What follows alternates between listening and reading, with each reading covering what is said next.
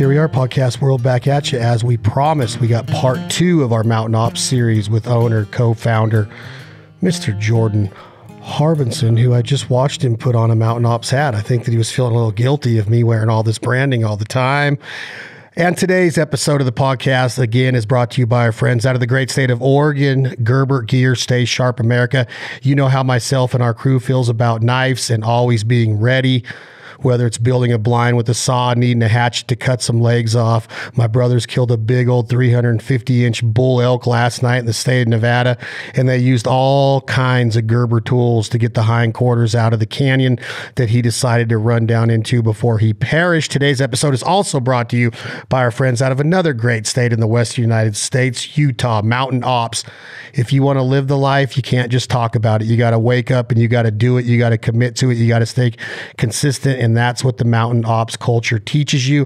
There's no judging. There's nobody that's going to be body shamed ever in the Mountain Ops family. As a matter of fact, I've seen a lot of outdoorsmen that don't look like they're in shape that will whip my butt and climb in a mountain, just like we touched on here last time. So today is part 2 of the Mountain Ops series of becoming a better version of ourselves. And my guest again is co-founder, co-owner, Mr. Jordan Harbertson. What's up, my brother?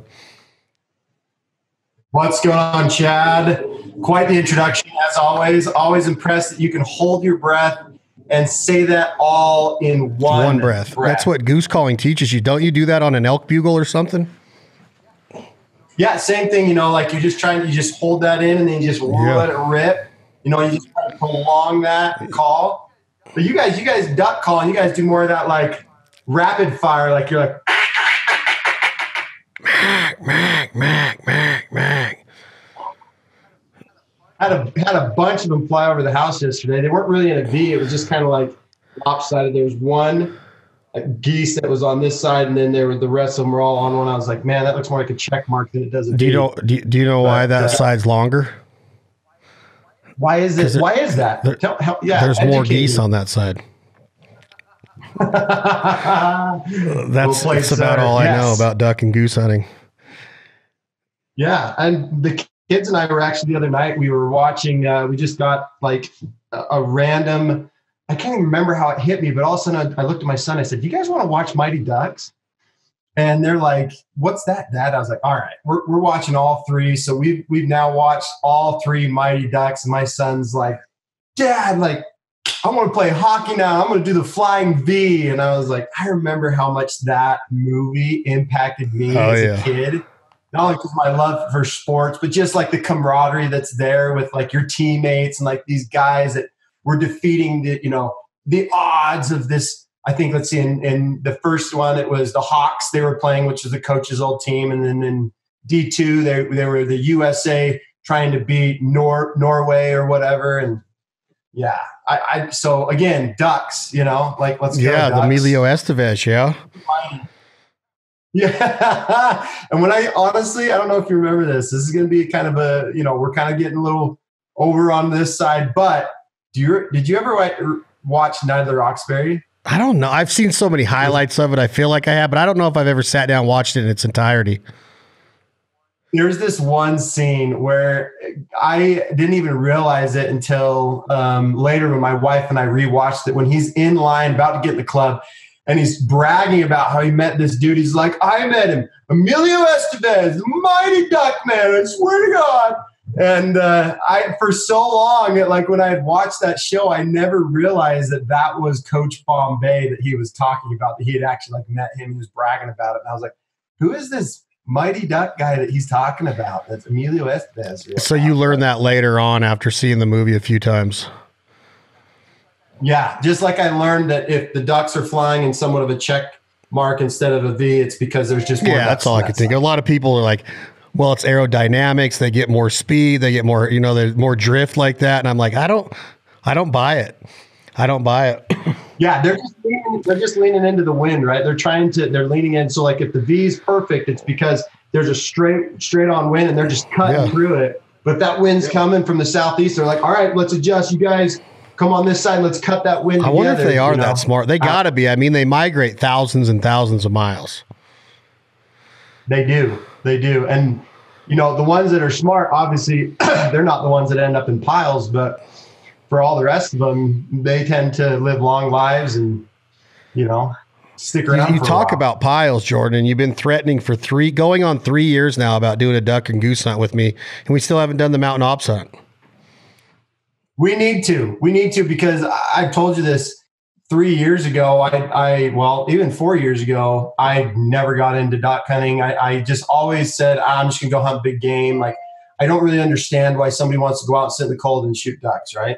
Then I experienced it for myself and everything changed. And I was like, you know what? Anytime I get an invite, or if I could go out, or if I can invite somebody, I want to go, because duck hunting is so fun. If you're on the edge and they're actually coming in and it's kind of continuous, it's fun. If it's not, those moments are kind of like whitetail hunting to me, where they're spread out, but the moment that they come in, they commit, and you're like, dude, they're coming into the decoys. They're going to hit land. Like, let's take them, give them 3, let's cut them. It's like, it's the funnest thing, but you can sit there all day with your buddies and have a good time. And you can talk and kind of like have a conversation like you and I are. And then all of a sudden, once, you see like a bunch of them out there, or flock or whatever, you're like, all right, guys, like, settle down, quiet, guns at the ready. Let's see what happens. And then the calls start coming out. And yeah, I'm not a good caller, but I like hunting with guys that you don't have to be a good caller to do it. I think calling is one of those aspects of hunting that just adds to it when you feel the vocabulary and that diction and that conversing with a wild animal. Like, if you were strong enough to be, to cow call or bugle in a bull elk, or to call a predator, or to gobble a turkey, or to hen call a turkey. There's so much cool things in Mother Nature to where you can communicate with wild animals. And if you really break down the science of it, of what you're trying to say, again, it's like that theory of, well, do they really understand their V's and their aerodynamics and how to fly? I don't know if, like, we as humans have come up with this ideology or this description of these sounds we're making into these calls. Well, that's me saying I'm challenging that coyote, or that's me saying I'm a female and I'm inviting that coyote to come in to where I'm at to mate with me. I mean, if you think about it, I don't know if there's scientific research that can actually be proven that sound I just made on that call replicates this exactly. But there are sounds that you can prove out there, I think, of what an animal is saying, but they're always like a rabbit dying. Like, I've heard a rabbit dying, right?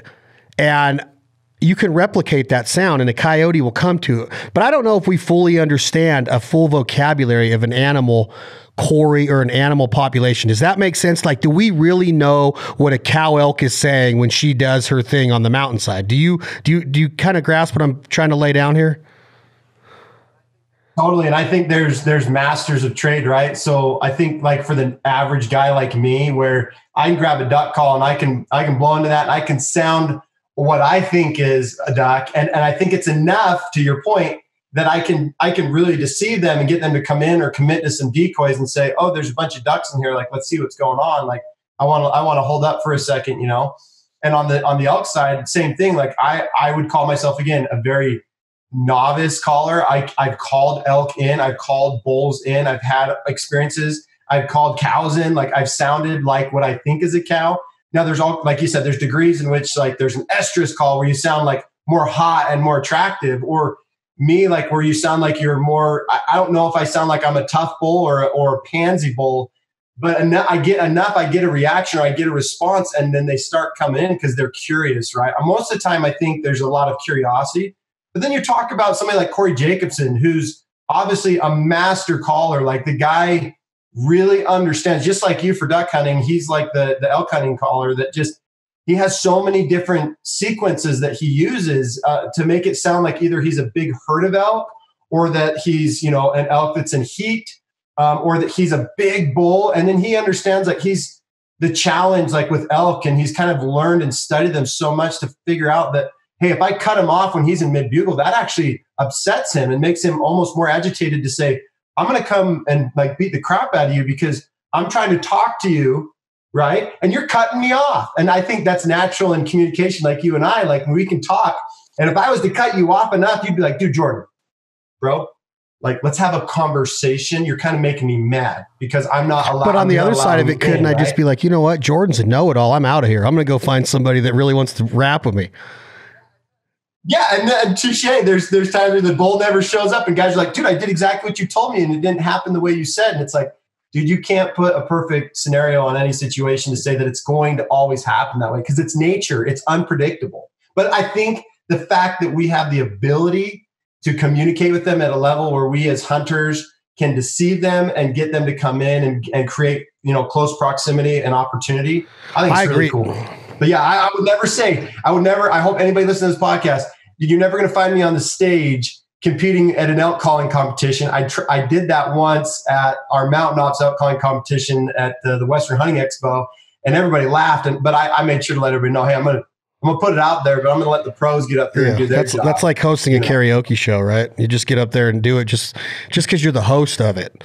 You have to get up there. But here's an analogy for you, and think about this: when you're calling Canada geese, and there's so many words and sounds that a Canada goose and then a flock of Canada geese make. And then you have all the subspecies of Canada geese, which is upwards of 11 to 14, some people say. You hunt the state of Oregon, you need to take a special test, Jordan, to make sure that you can identify a cackler, an Aleutian, a Tavener, a Western, a Greater, all of these different subspecies of this Canada goose population. So when I'm calling Canada geese, I have a short reed goose call, and I'm saying things to them that some people might be like, well, they're birds of a feather. They flock together. They're not greedy. They're not stingy. They all look alike. They all love being together. When you see them on the ground, they're all just picking at the ground and got their wings up saying hello to each other. Geese, in my opinion, do not like each other. So when I call geese, now some people might look at me and go, well, you're nuts for saying this, but I always call geese with kind of the Michael Jackson Thriller video analogy of like, we're two gangs, and my gang is on our turf down here, and you're coming in off of this place where you just woke up swimming all night and eating and sitting on the water on your roost, and now you think you're going to come into my alfalfa field, my pea field, my bean field, my corn field, whatever it is. Well, I got news for you. So I talk smack. In my head, I'm painting this picture of this gang war going on. And I'm like, yeah, come in here and I'm going to whip you. Stay out of here. So they're coming in and they hear that. And they're like, and I start getting a little bit more like, bring it, bro, bring it. Come on, man. Come on. So then they turn around and they start to leave. When some people would be like, well, they're leaving because you made the wrong noise and you need to give them a comeback call. I say, no, they're leaving because I told them that I needed this. So I talk smack louder, like, that's what I thought. Go home and tell your mama what I just said, that kind of stuff, right? So then that lead goose in the flying pack goes, wait a minute, I ain't backing down from this dude anymore. He said too much. So then they turn around, then they come back, put their landing gear down, their feet, cup their wings, and they start to land because they're ready to fight. So my point is this, I'm not saying that I'm 100% right, but nobody could ever really tell me, are you 100% wrong?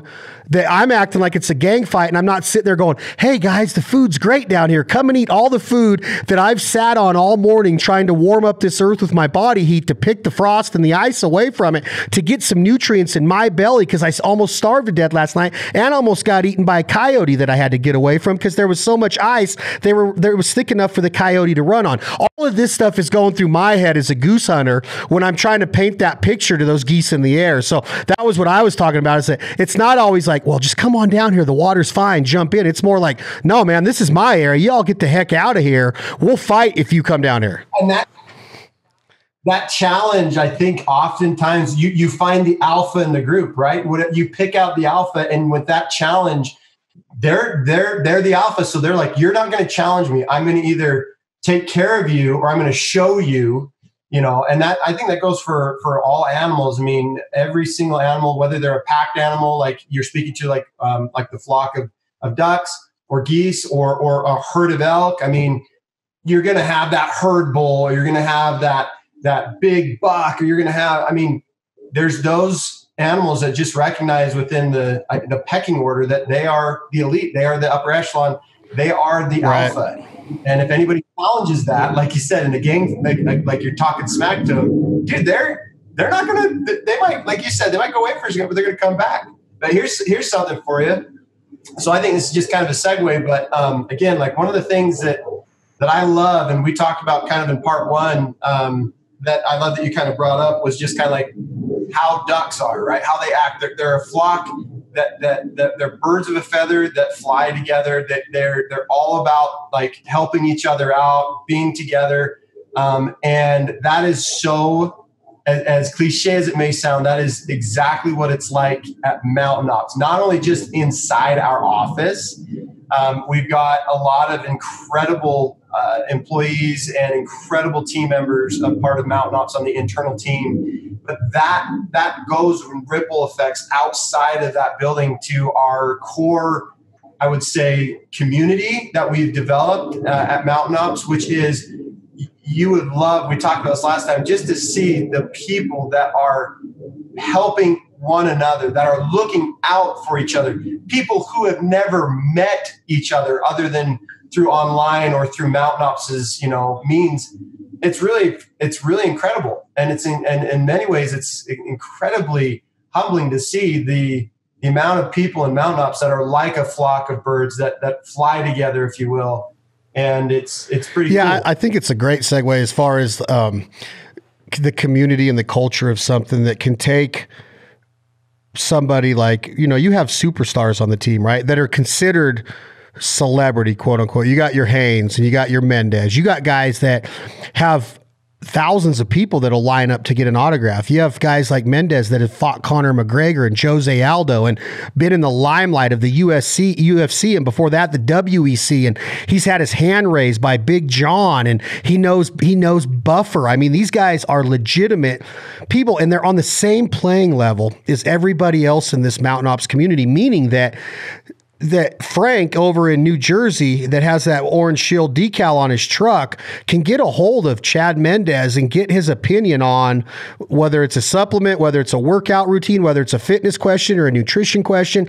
That's what I love about the outdoors, is that it almost humbles you to the point to where Mother Nature and God are the way up here, and everything that happens within the doors of Mountain Ops, the flooded timber of Arkansas, the Elk Mountains of Colorado, or you're chasing a moose in the Northwest Territories.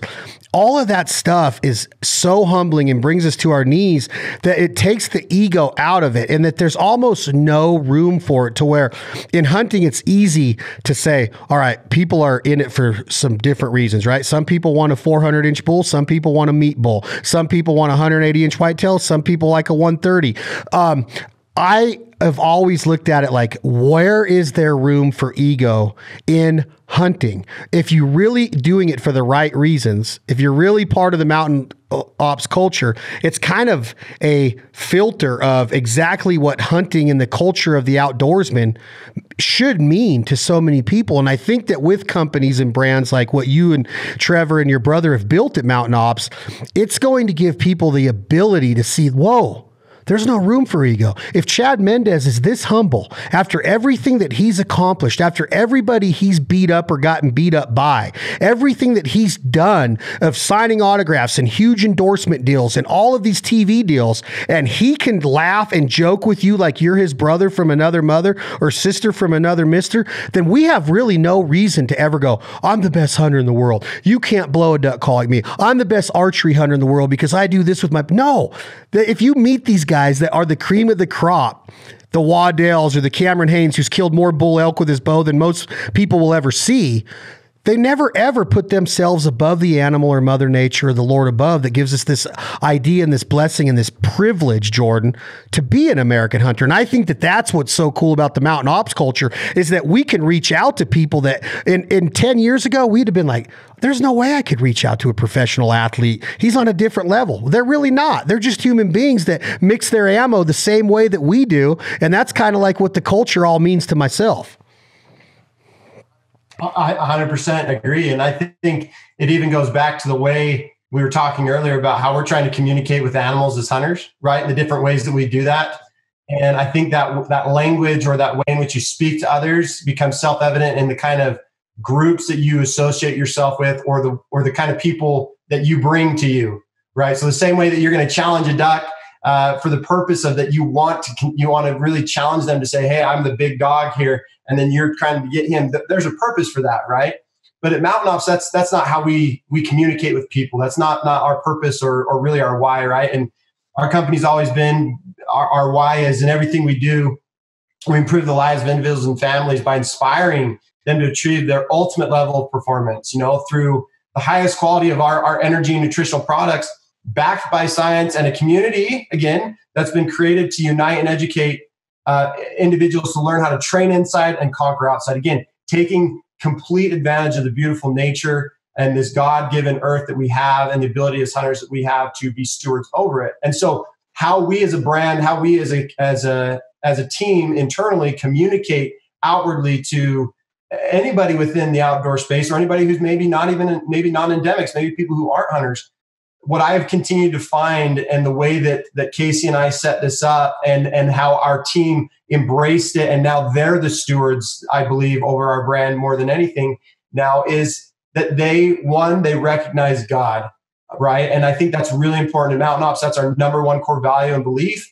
And then from there on, you can read everything about our company, and that's how we've spoken. That's the way that we've tried to call out or communicate to the community and say, hey, do you guys want to come be a part of this brand experience, be part of this company, try these products, and help improve your life or your friends or your families?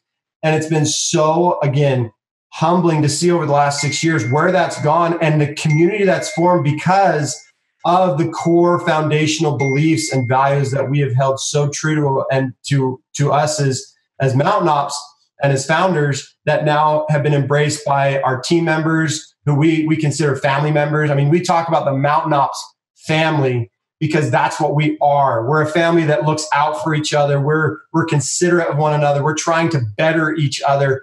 You said removing ego. I think ego is the enemy of everything you have and anything you want. And every day we're trying to check our egos. We all have them. But yes, at Mountain Ops, we don't have, in the, if you want to call the ranks of Mountain Ops or within the membership or our family, it doesn't, our culture at Mountain Ops, our brand, our values, our beliefs are not attractive to people who have big egos, to people who are very negative, to people who are demeaning to others, to people who want to be selfish. Like, we're a very selfless company. We believe more in interdependence rather than we do like making somebody feel that they can't accomplish something, or that because, like you said earlier, they're not a pro, or you can't do this. I mean, there's just no room for that in Mountain Ops. And we love that. I wish those individuals the best, and I hope that they can find, if that's their happiness, great, that's not ours, but we want to inspire others. We want to motivate others. We want to embrace others and help them to achieve things, or as we always say, conquer more of things that they never thought were possible, that are possible if they believe in themselves. And so, but being part of a community that believes that and encourages that and really lives that, like you always talk about living the brand, you see people's lives changing every day, whether it's losing weight, increasing their mental health, being able to go out and go farther and stay longer, and being able to see that through dieting, through supplementation, through exercise, through being active, through reading and exercising your mind and becoming more spiritual, all these things combined into a very happy, fulfilling life. And why wouldn't you want that, Chad? Like, why? You know what I mean? Like, doesn't that sound good? I think it sounds amazing, but here's a question to you on the advocacy side, or the you know who's advocate. The devil's advocate I'm going to play for a second, Jordan Harbertson. We live in a country that is obese. We live in a country that is out of shape as a whole. We live in a country to where we have diet fads that have taken over the country for times, medications, meal planning, all of the things that you hear the word diet, and I automatically think, well, okay, well, what's this one? I can't ever eat a piece of noodle again because I'm Italian and I like a good lasagna once in a while. My mom's Italian. Don't judge me on my last name. My dad, rest in peace. I used to tell Pops, Dad, I'm going to change my last name to Mom's last name because I want to be known as an Italian. He'd get all pissed off at me. You know, he'd say, just put an O at the end of Belding, but Beldingo doesn't sound very good, Jordan. My point is, Jordan, diets are a fad. You could go through life and be like, well, I'm never going to eat a carb again, like Atkins said. Well, that's not really healthy because I feel like I get dumber when I try to talk or I try to be a little bit intelligent. I don't think that my brain works the way when I'm not eating any carbs. I'm not saying that I need to stuff myself on starches all the time. I know that there's a give and take and a balance. But in our country, Jordan Harbertson, it seems to me like everybody's looking for that instant gratification, that quick result. My question to you is, when you say things like, who wouldn't want that lifestyle? I look at people without passing judgment. I look at it almost, and I don't want to say that it's almost like on a high horse or in a sad way, but when you look at somebody that's so out of shape that you know they can't really enjoy bending over and tying their shoes, or even standing up off of a couch, or getting out of their automobile, Jordan. I've seen it to where people have to put their hand here and then grasp onto this and then pull. There's no way that feels good. My question to you is, do you ever look at people like that and say, why can't you get started? Why is it so hard to get started? But then why is it so hard to keep going, Jordan? What does it take inside our inner psyche to say enough is enough? I don't need to tell myself I'm going to punish myself for the rest of my life and never eat a piece of French bread with butter and garlic spread on it. What can we tell these people, Jordan, as a guy that lives this lifestyle every day? How do we get started? We're not judging you, but I just feel like everybody wants to feel what you just described. Maybe I'm wrong, but I don't think anybody wants to go through life unhealthy, not being able to keep up with their kids, not being able to feel, be pain-free with their ligaments, their tendons, their joints.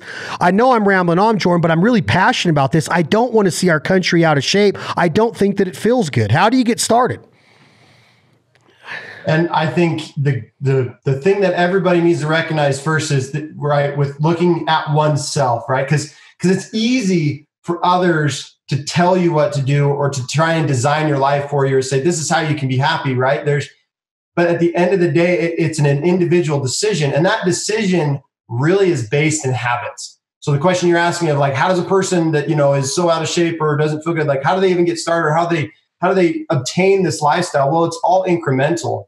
Right? They got to where they are right now if it's somebody who's not healthy and not happy because of bad habits, period. Habits are everything. If you want to be able to live a happy, more meaningful life, it's a basis of you recognizing and prioritizing your habits and understanding what bad habits you have and how to correct those. And let me tell you, to develop a new habit is much easier than to eliminate a bad one. Because the bad one has been around for so long, and it's become it's so normal for you. It's routine, right? And you don't even think about it. You eat that food or you eat that because that's just what you do. If you mentally are depressed or stressed, chemicals are released in the body that how you, in an instant, have a bell ring. I need chocolate, or I need ice cream, or I need food, or I need these things because when I get that sugar release, it makes me feel good. Right? But that's a bad habit because you shouldn't have to take or eat things or food to make you feel good. There's ways that you can develop habits. Now, the thing that everybody needs to recognize first and foremost is it can take studies show anywhere from 18 to 254 days for a single person to form a new habit. Okay. But on average, so the average individual is about 66 days for a new habit to become automatic. So when you move it from the column of trying to make it a habit into it becomes automatic, and now it's part of your routine. And moving it from that, from beginning to end, is a process, and it takes time. And so I think when you say the question, some people can't even get started, or when they do, they get burned out. It's because they're either not pacing themselves, or they're not being mindful of the journey, that it's not a matter of just like getting it done right now, because everybody wants to fix something quick. Like you said, everybody wants the fast food model, the quick and easy. Like, how do I get to, the same way they want to make money? How do I make $1 million the fastest way? And it's like, guys, I'm sorry, but the only path forward is in an incremental path of recognizing the bad habits you have.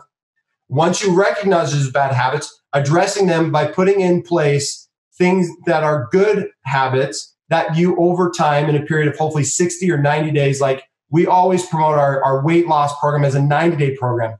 Now, we say that because a lot of people are like, can I get results in 30 days? Absolutely. But what's your goal? If the goal is just to lose the weight, I think that we're doing you a disservice, because what we should be doing here is we should be addressing your lifestyle. One, we want this to be a springboard in which you develop habits that become automatic to you in a 90-day period, to where you start to consume good foods. You do ration your portion size. You don't need to eat as much. You start to, think more deeply about what you're consuming and what you're doing and how active you're being. and the benefits that all those have to release such beautiful chemicals in the body that help with our energy levels, our happiness. Like the mental and physical state of an individual are inseparable. They're tethered as one. You cannot, unfortunately, I'm sorry, but you cannot be truly deeply, and when I say deeply, I mean a very deep level of happiness. You can be happy, but have immense joy in your life is when you have good habits that you form that have become automatic, that display themselves both inwardly and outwardly in a way in which you feel and how you look. Now, I'm not suggesting that an individual, Chad, needs to get like super thin and be able to like, I'm not going down that path. An individual to themselves needs to ask themselves the question, am I happy with who I am? Am I happy how I look? Am I happy with how I think? These are personal things that nobody else can tell you. Now, there's motivational and inspirational individuals out there that can help guide you or give you good things that might help inspire you to take ownership of your life and make these difficult decisions to begin making good habits to replace the bad ones that then will become automatic in your life and become routine.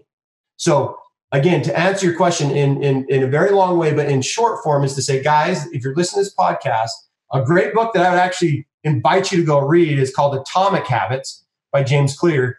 And he talks about the system in which an individual can develop a healthy habit that then becomes automatic after you have now put it into the brain, into the body, and you've done it so many times that it is automatic. And I'll say this real quick as kind of a key point. I recognize this after I even read this book and I started to change some bad habits, both like procrastination is a bad habit, right? It has nothing to do necessarily with my physical health, but it can if I procrastinate not going to the gym or exercising or going outside and being active or finishing a task or a project that I've been given. And in order to overcome that habit, I had to buckle down, recognize one, that I'm a terrible procrastinator.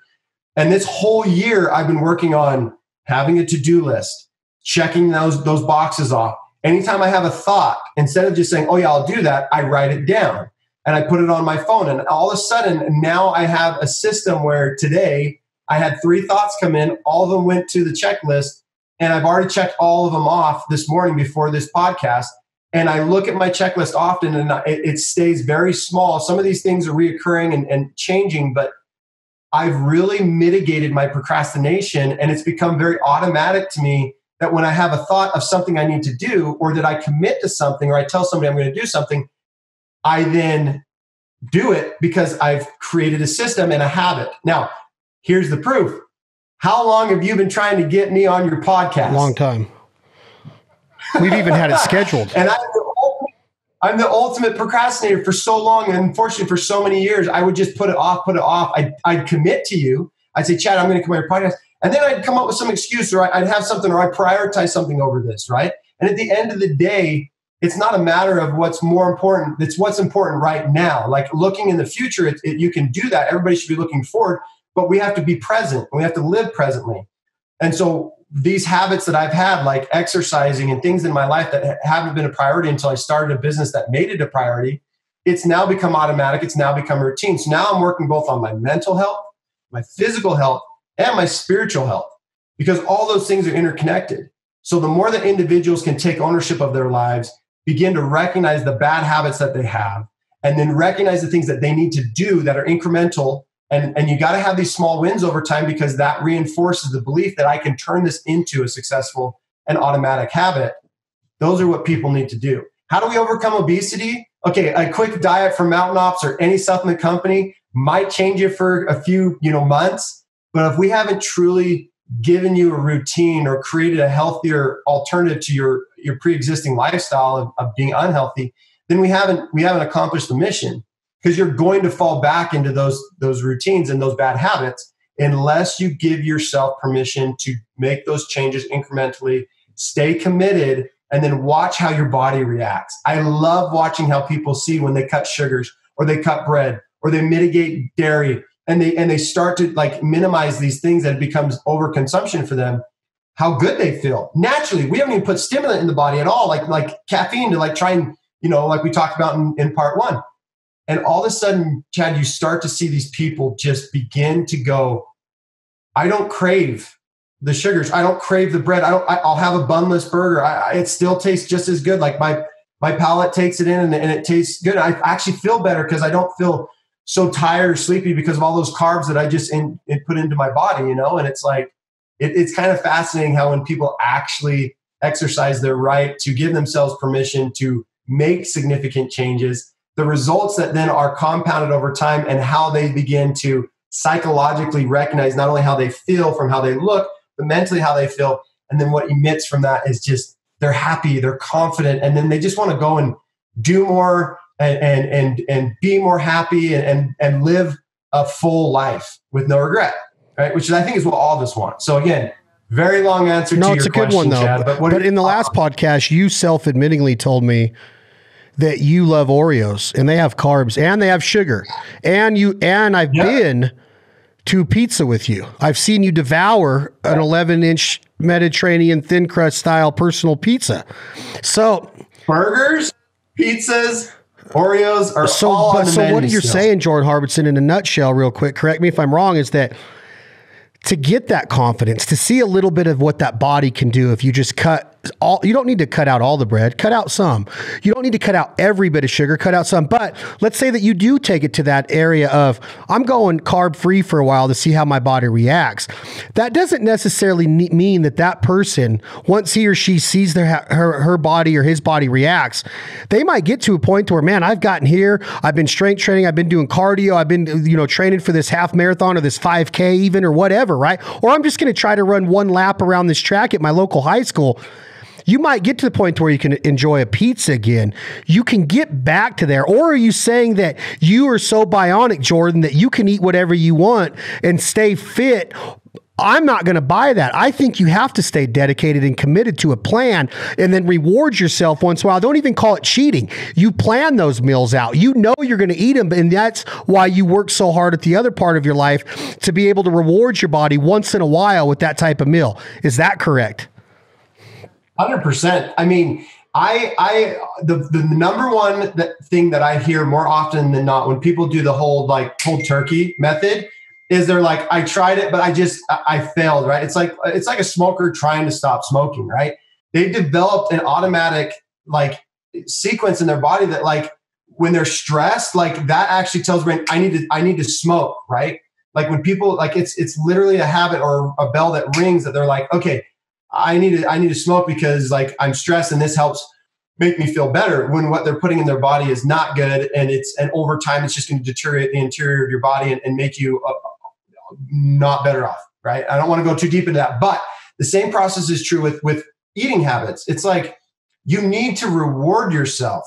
Okay. So like, for instance, to your point, I always tell people, I'm like, I am not a professional dietitian, so I'm not certified to tell you anything. This is my own opinion and you can take it or leave it.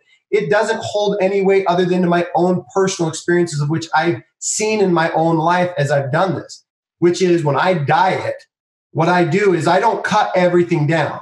I say no to a few things like soda. I'm like, I can cut that out indefinitely. Like I know that the sugars and the carbonation really hold in my body. I really start to see a big belly with carbonation and with those sugars. And so, and when I drink too much soda, it's just, dude, I'll lose like 10 pounds just by cutting soda, period, and not changing anything else.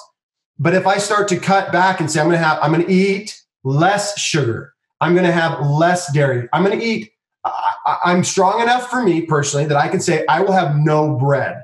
Like to start this thing, I'm going to say no to bread. So I'm going to go bunless and everything. If I have a pizza, I'm just going to scrape the cheese off and eat the cheese, but I won't have and I'll let some of these things go. But here's the truth. And what you're speaking about is everybody's different. And so everybody's got to pay close attention to themselves, receive the professional help or the advice of those who are professional dietitians that can give you a plan, that can help you to give you the runway you need to get started.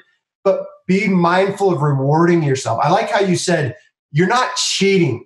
Okay, cheating mentally, like if we say that psychologically, we'll look at that food and we'll look at it negatively and we're like, I'm doing a bad thing today. It's not bad for you to have Oreos. It's not bad for you to have a slice of pizza. It's not bad for you to have a burger when you're dieting. If you're working hard on everything else and you want to reward yourself, But again, being mindful of, I'm not going to eat an entire pizza, right? I'm going to have a slice of pizza because I love the taste of that. And I'm going to reward myself because I just did a 2 a day, or whether I did cardio in the morning and a workout in the afternoon, like I burned a lot of calories. I'm going to reintroduce some, but I've earned it. And this is a reward. And I like how you said the word reward, because the way in which you develop a healthy habit is a process in which incrementally over time, you have a lot of wins. When you keep winning, the way I created my checklist and to do every day, dude, checking off that box and seeing that task accomplished, I felt this endorphin release of like, I accomplished something, like I'm succeeding, I'm winning. And winning is so important when developing healthy habits because they will become automatic to the point where you're always winning. Now, are you going to make mistakes? Yes. But I think to your point, I'm just saying, guys, when you're looking at your diet plans, when you're looking at all these things, find out what works best for you and listen to your body, because you are, the steward of your body. No one else is. Have a sense of accountability. It's good to have somebody else because they can make you accountable. Sometimes we are not strong enough to develop habits ourselves and we need others' help, right? And so I always strongly encourage to like the buddy system or to have somebody there to be accountable. But again, going just back to your point of like, no, I reward myself at night with Oreos because I've exercised, I ate good. And then at the end of the day, I'm like, I'm going to have Oreos. And then Jordan and I, my wife and I will go get pizza, or we'll go get a burger. Like I love burgers. I eat them all the time. But here's the thing. I've created in my life balance to where I'm able to manage my weight because I'm counteracting all of these things that could be bad for me with so much good that I can have and reward myself with food that isn't nutritious. I would say highly nutritious or very good for you if you're going to macros and going to all the nutrients, but I enjoy it. And there's nothing wrong with that. And don't penalize yourself or feel that you can't, because I think, Chad, you and I both know this. There are people out there that will go to extremes in diet. Well, they'll deplete themselves to the point where you're like, you're very skinny, but you don't look healthy. You look like you're going to blow over in the wind. You can't be happy like that. You can't. Again, there's two sides. Where I was thinking, Jordan, while you're talking, I don't mean to interrupt you. Is like, then you take the mental part of what you're saying, where you started 20 minutes ago with happiness and how I look at people. I'm like, can you be happy being, whether it's 100 pounds overweight? Are you in pain every day? Psychologically, when you're looking in the mirror and vanity to me is important. I'm not going to sit here and sugarcoat it. I look in the mirror and see myself on TV or see myself on a video, and I automatically go to critiquing myself. I am 100% guilty of being the ultimate critic, which is in a lot of ways, I've heard it from Tony Robbins all the way down to a lot of different classes I've taken in the motivational world, that I'm way too critical. So my point to you, Jordan Harbertson, is as you transition into this quote unquote happy person or happy version of yourself, you have to understand that when you look at somebody like Jordan Harbertson or Chad Mendez, they're not trying to tell you that, hey, I got in shape and I'm happy all the time, because it's like a give and take. We still have peaks and valleys. You still go through depressions and downfalls and sad times. My only point, Jordan, was instead of being in pain all the time and unhappy with the way I look, I'd rather get to a point to where now I'm unhappy if I miss a day at the gym. I'm unhappy if I didn't challenge myself that day. Now I'm unhappy for different reasons, which benefits me in the long run. I'm not yes. unhappy. I'm not unhappy because I look bad. I'm unhappy because I cheated myself today out of a workout. I procrastinated. Yes. And that's that transition of unhappiness for the right reasons or for the wrong reasons to the right reasons. And that's what working out in a healthy lifestyle can do to your brain and your psyche in a hurry. Once you start seeing results, you start to go, I'm not going to miss it. And now I'm not going to feel bad if I have a piece of round table pizza. I'm going to go have one right now because I earned it. I'm rewarding myself because I don't have to cut it all out. That's a tricky thing of unhappiness. Everybody is going to transition that way in one way or the other when they're inside their psyche, if that makes sense. Dude, perfectly said. And I agree 100% with what you're saying. And one of the things that's actually helped me as I try to explain this to people is how people, the word happy or happiness can be so defined so differently from everyone else, like to person, like what makes them happy or what brings them happiness or what makes them unhappy. the thing that I always try to help people see, and this is something that I actually just learned recently this year, was, and I never in my 33 years of life have really deeply understood this the way I now understand it, which is the difference between happiness and joy. So I want to explain that real quickly because I think it plays right into what you're saying. I think we can be happy, but we may not, our happiness, we might not be placing our happiness in the right places for things that will truly bring us joy. And so what that means is, like you just spoke to earlier, like when you don't go to the gym, you feel guilty because you cheated yourself of doing something good for you, because when you do it, you feel good and you were able to do good. And there's a psychological transition there when we take a bad habit and we replace it with good habits, that now when it becomes automatic for us and we don't do it, our psyche says, just like if we don't, I hate that I keep using this analogy, but yeah, like when you get stressed, instead of grabbing a cigarette and saying, I'm going to smoke away my stress, right? You say, I'm going to go lift weights at the gym, right? It's like, does both accomplish the same thing? Yes. When I smoke, I de-stress. I feel less stressed than I was before I had the cigarette. Now, guys, I don't smoke, but I hate that I'm using this example, but I know a lot of smokers that do this, and smoking, I wouldn't recommend that you do it at all, but because it's not a good habit. Now, did we accomplish the goal? Yes. By smoking, I psychologically was able to de-stress and be like, okay, I feel good. But inside, I just so many toxins just entered my body. I'm burning my lungs. It's not healthy. You can't tell me it is. But to Chad's point, when I feel stressed, I go and I work out my stress in the gym. I pump a little bit more weight. I exert myself more, and I work myself out to the point where when I'm done, I feel so good and I feel so de-stressed and I feel good. Because to your point, all these emotions that we're going to feel that come in ebbs and flows, whether it's happiness, sadness, peaks, valleys, like you're speaking about, trying to normalize that comes with creating and having good habits that are automatic, to where you can take those peaks and those valleys, those ups and downs, and you can normalize that to be less abrasive, like less dramatic, right? You're more consistent. Consistency in your life will create more happiness, will create more success.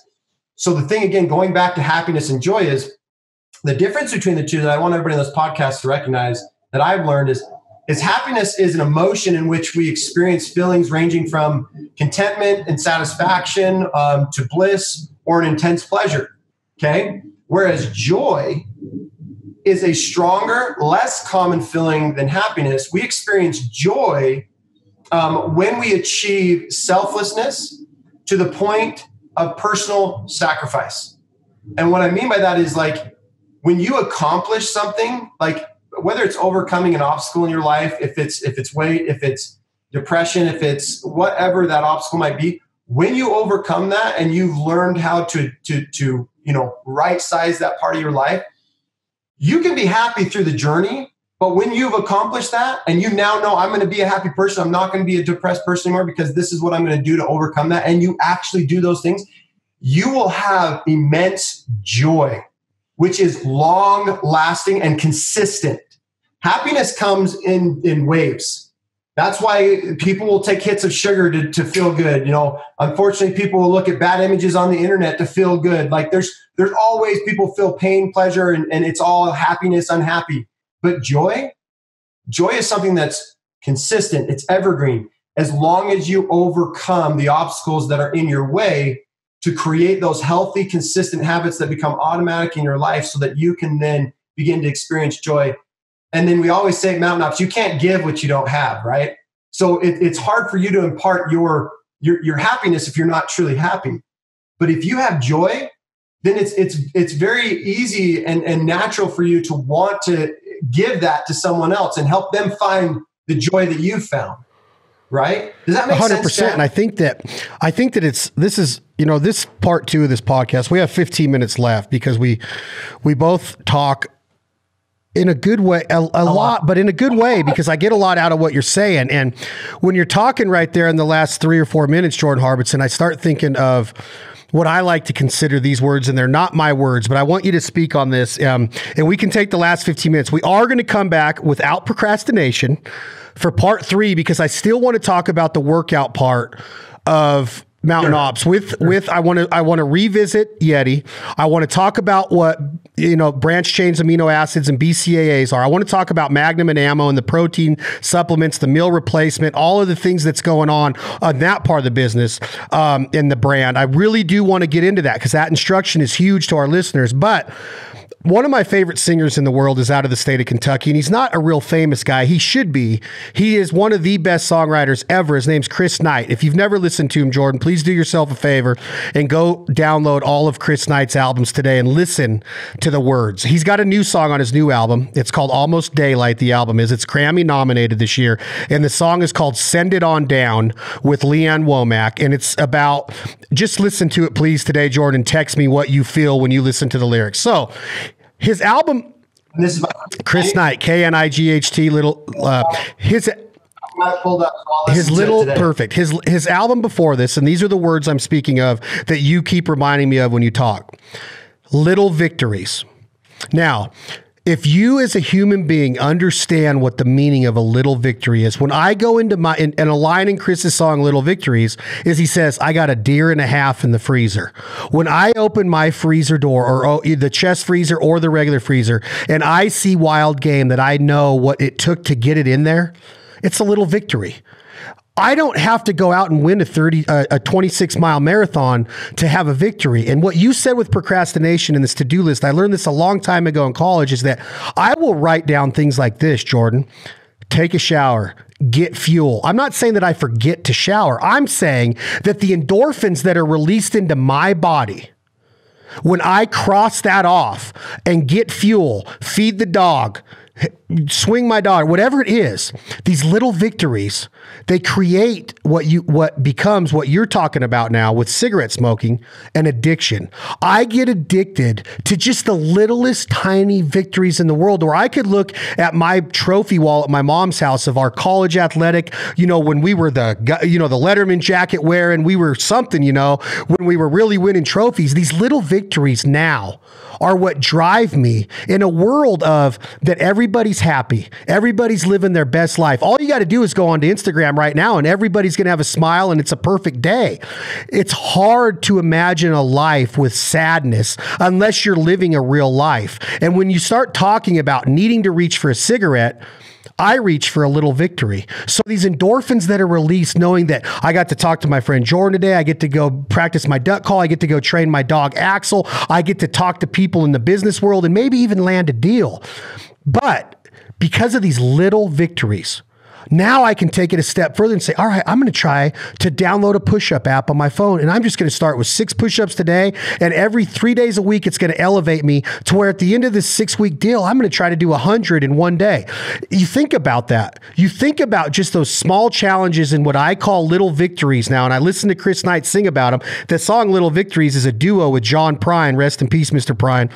If you listen to the words, Jordan, you're going to sit there and go, we just did a whole podcast on little victories. That's all it takes is a little tiny victory a day to bring us back. And then you're going to form an addiction. And instead of reaching for that cigarette, you're going to reach for that dumbbell. You're going to reach for that green button on a Stairmaster or a VersaClimber that's going to challenge yourself every day of like, that's the endorphins I need, these little victories. Hopefully that makes sense. And I'll let you talk for the last 10 minutes, Jordan. But little victories to me and what you're talking about, procrastination and crossing these little to-dos off every day, are not just things that need to be done. They're little victories. Look at everything as a little victory, because at the end of the day, you're going to look at yourself and go, I won today. I won.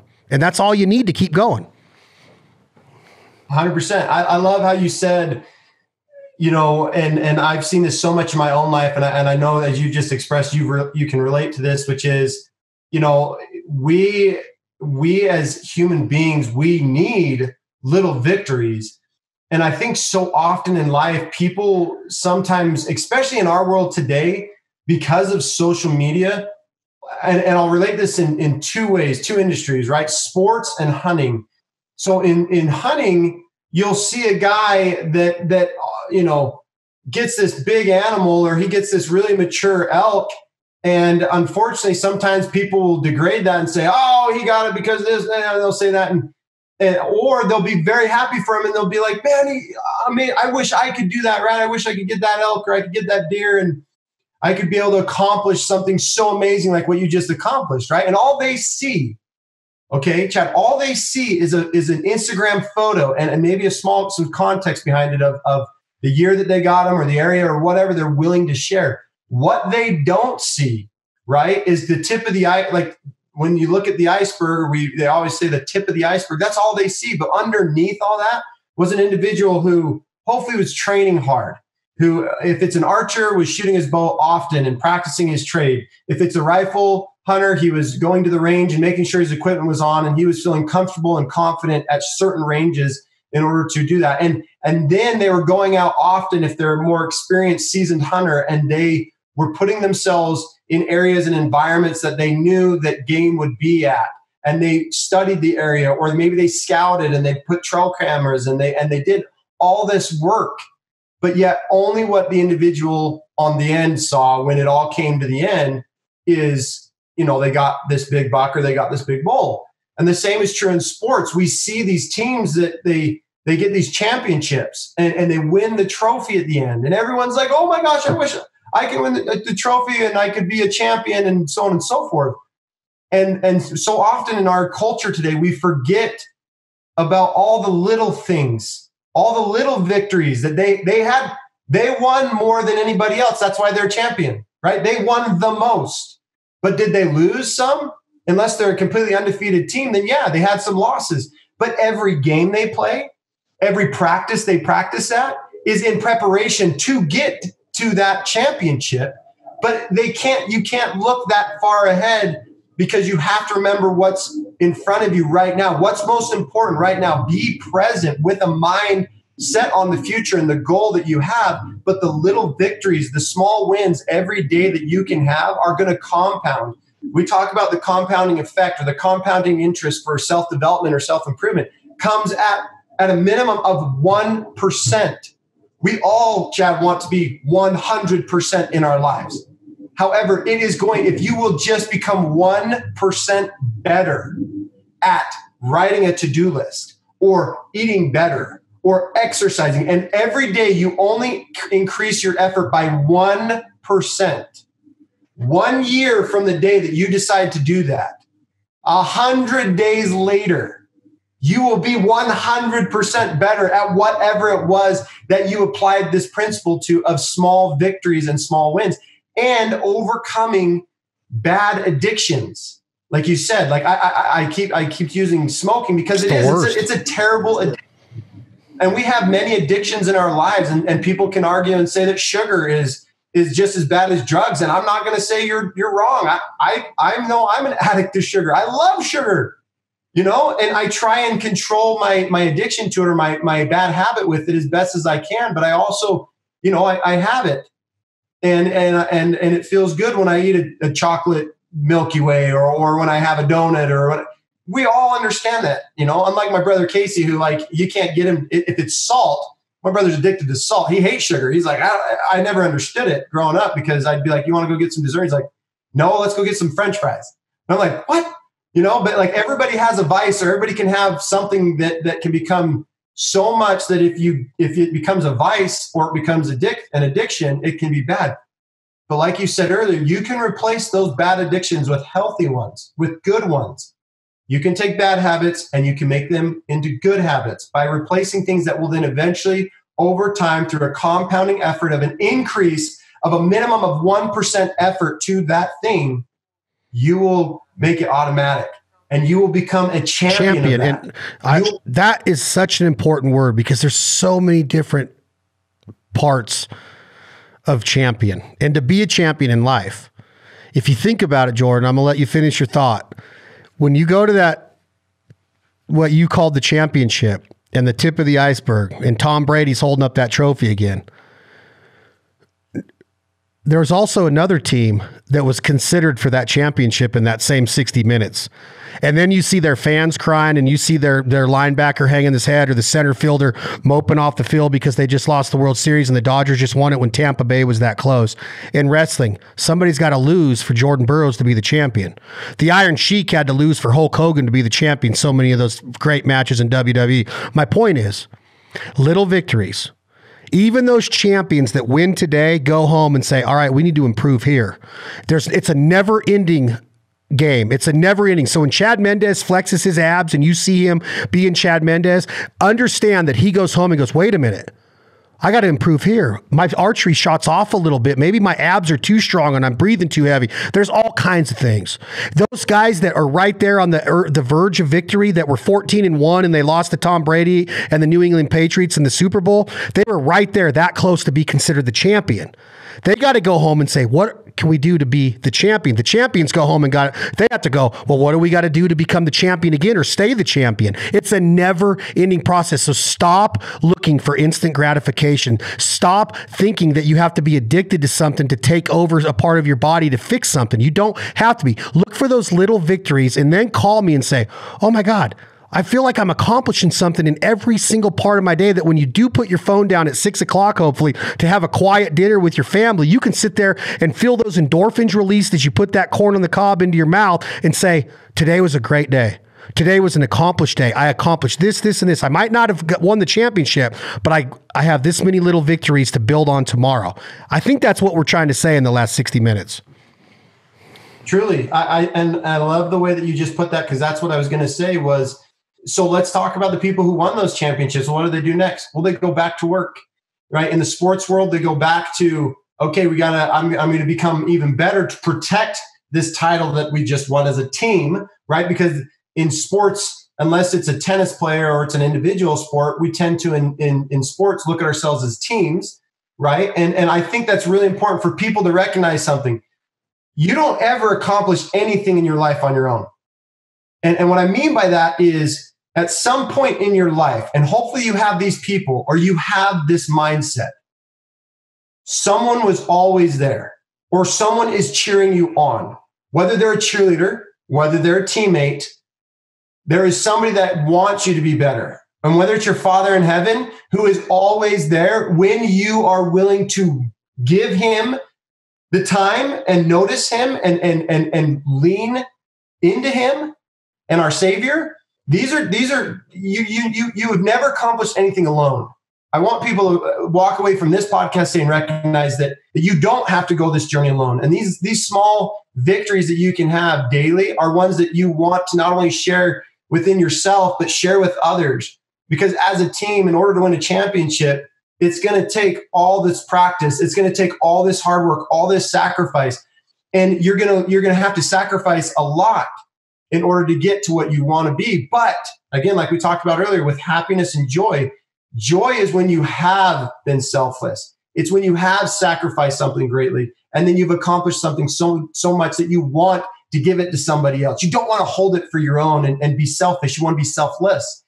And so remember that life is nothing more than a day and a game every day that we get to play. And every day we're practicing for the greatest of all championships, which is to go home to our Father in heaven eventually and be with all those people we love and live forever in pure joy and happiness because of all that we did every day in this life to be good people and to do better and to help others. And so just because you win a championship, that doesn't mean I'm good, I did it. It's like, no, that's not what life is all about. Yeah, work towards that goal, but have another goal ready to work towards next. And life is all about that, continuing to move the ball down the field and continuing to progress and be better and to do better. And then as you can, and most importantly of all, and again, this is our biggest belief in Mountain Ops, the more that you help yourself, okay, the more that you'll be able to help mentorship, others. Big time. And there's nothing more important than that, because again, you can't give what you don't have. But as you do what we've talked about on the podcast today, and I'm somebody that's trying to do this every day. I know, Chad, this is something that you're doing every day. Every day we're trying to have small victories, to have wins. Every day we're at practice. Every day we're trying to better ourselves.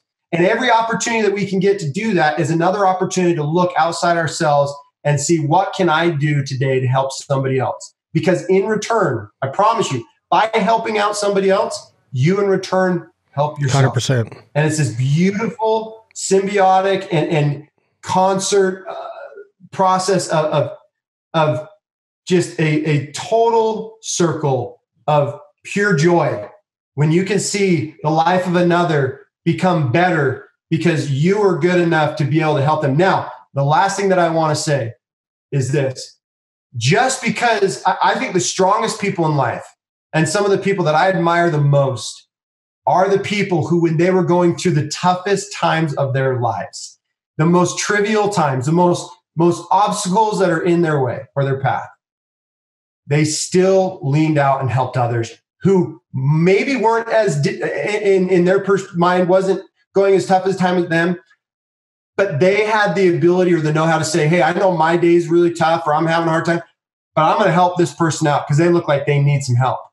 And I can only say to you, everyone on this podcast, those are the strongest people because you're never going to be perfect. You're never going to be 100% happy. There's always going to be something. And we never know what somebody's going through, but just remember, be mindful of others, help others, and in return, you'll help yourself. But as you work day in and day out to better oneself, you will truly find more happiness, and then you'll have a consistent overlay of joy as you sacrifice and you accomplish and you have those little victories every day. So that'll kind of, I think, hopefully segue us into part 3, where we will talk more deeply about the recovery side of, we talked earlier about some of the pre's and getting going. Now we're kind of talking about your mental state. And now we're going to go flip back to your physical state and some of the products and things that Mountain Ops has that can help you to stay the course. Yes. And right? Yes, I love that. We'll transition on part 3 with Jordan Harbertson into what he just touched on in the words mentorship, which is so important as we mature into our life of getting new people involved in whether it's the outdoors or athletics or church or any of the things that you are being a part of in your daily life. You are going to find so much value and reward in mentorship. I can't tell you what it meant to grow up with a father that had us in the woods and the outdoors because we took it for granted almost. And you look at people now that grew up in the city that have never held a gun or a bow and arrow or been on a hunt or on a mountaintop or heard an elk bugle or a coyote howl or a goose honk or a duck quack. I look at it like, man, that's crazy to me, but it was all because of mentorship. So we'll start there next time, Jordan Harbertson. We will get in to the recovery, the workout part, the ammo, the Magnum, the BCAAs, all of the great products that Mountain Ops offers. Mountain Ops is a supplement company, but it's more than that. It's a community and a culture, and hopefully you guys are getting something out of our talks here with the founder, the co-founder, the co-owner, Jordan Harbertson. Jordan, thank you very much. I will get in touch with you for part 3 soon, my man. Sounds good, Chad. As always, thank you for having me. I love having you on, but I am going to put you on the spot real quick because I went online to order some Mountain Ops today, and talking to the owner, and you can say no if you want. Can you hook me up and find me some pumpkin spice or eggnog because it says that it's all out of inventory? Can you just find a little bit, please, for me?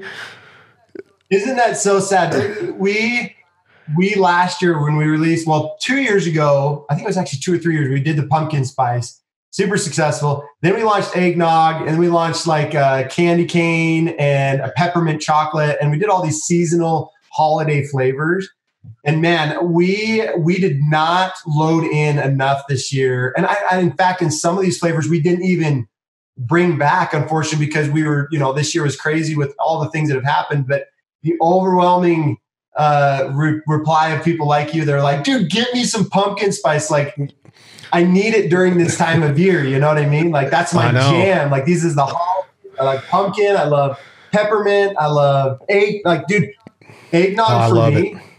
Dude, I drink it by the gallon. So when we made ammo eggnog and I put that with milk and I mixed that together, dude, I never went to the store and bought like real eggnog, if you will. And dude, I got the same feeling and love for eggnog that I personally have with our product. I know we're all out. I'll see Come what I on, can drum up. please. Just text me and say something's on the way. That's Jordan Harbertson. We will be back with another episode of This Life Ain't For Everybody podcast. Thank you all so much for supporting the partners and sponsors that support us. Gerber Gear, Mountain Ops, Tom.